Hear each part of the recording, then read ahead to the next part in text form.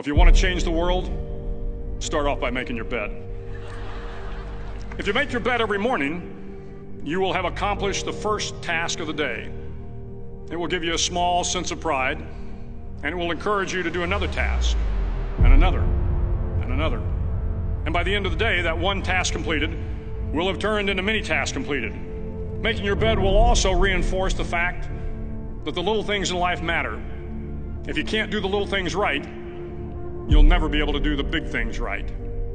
And if by chance you have a miserable day, you will come home to a bed that is made, that you made. And a made bed gives you encouragement that tomorrow will be better. To pass SEAL training, there are a series of long swims that must be completed. One is the night swim. Before the swim, the instructors joyfully brief the students on all the species of sharks that inhabit the waters off San Clemente. They assure you, however, that no student has ever been eaten by a shark, at least not that they can remember. But you are also taught that if a shark begins to circle your position, stand your ground. Do not swim away. Do not act afraid. And if the shark, hungry for a midnight snack, darts towards you, then summons up all your strength and punch him in the snout, and he will turn and swim away. There are a lot of sharks in the world. If you hope to complete the swim, you will have to deal with them. So if you want to change the world, don't back down from the sharks. Over a few weeks of difficult training, my SEAL class, which started with 150 men, was down to just 42. There were now 6 boat crews of 7 men each. I was in the boat with the tall guys, but the best boat crew we had was made up of the little guys, the Munchkin crew, we called them. No one was over 5'5". The Munchkin boat crew had 1 American Indian, 1 African American, 1 Polish American, 1 Greek American, 1 Italian American, and 2 tough kids from the Midwest. They out-paddled, outran, and outswam all the other boat crews. The big men in the other boat crews would always make good-natured fun of the tiny little flippers the Munchkins put on their tiny little feet prior to every swim. But somehow these little guys from every corner of the nation and the world always had the last laugh, swimming faster than everyone and reaching the shore long before the rest of us. SEAL training was a great equalizer. Nothing mattered but your will to succeed, not your color, not your ethnic background, not your education, not your social status. If you want to change the world, measure a person by the size of their heart, not by the size of their flippers. The 9th week of training is referred to as Hell Week. It is 6 days of no sleep, constant physical and mental harassment, and 1 special day at the Mud Flats.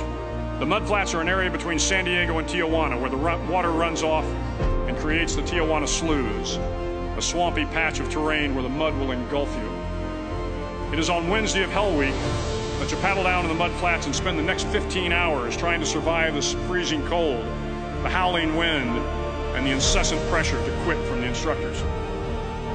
As the sun began to set that Wednesday evening, my training class, having committed some egregious infraction of the rules, was ordered into the mud. The mud consumed each man till there was nothing visible but our heads.